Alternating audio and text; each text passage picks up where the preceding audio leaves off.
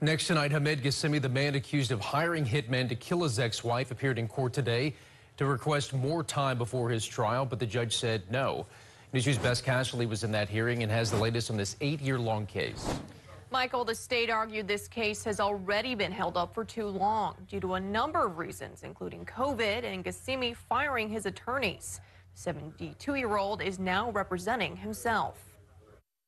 I was in hospital. I was suffering. I had to have surgery.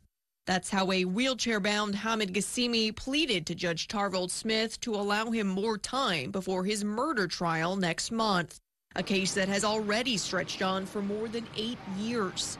Smith denied the motion Wednesday, agreeing with the prosecution that it's time for trial. Back in 2015, Ghassemi's ex-wife Tahara was reported missing for a month until her body was found in St. Helena Parish. Investigators determined she was drugged, kidnapped, and shot in the head by 3 men who were hired by her ex-husband. During the investigation, they obtained the cell phone records of her ex-husband, and they discovered that he received a phone call late the night, actually early in the morning, the night that she disappeared.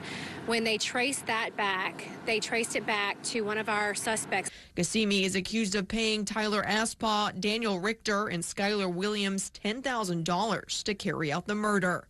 As we talked to these investigators and they looked into the eyes of these individuals, it was cold, it was deep, and it was dark, and it was no remorse. This was a human body, a human being that was taken for merely $10,000. I mean, where have we gone to a society where $10,000 gets your human body? Aspaw and Richter took plea deals in 2018. Richter withdrew his guilty plea in 2021, but as of last week has flipped back to guilty. And Aspaw was found dead in his cell at Angola prison earlier this year. Williams has also taken his own plea deal. While Ashpaw's initial deal entailed testifying against Ghassemi, prosecutors would not say whether Richter and Williams would be compelled to appear as witnesses.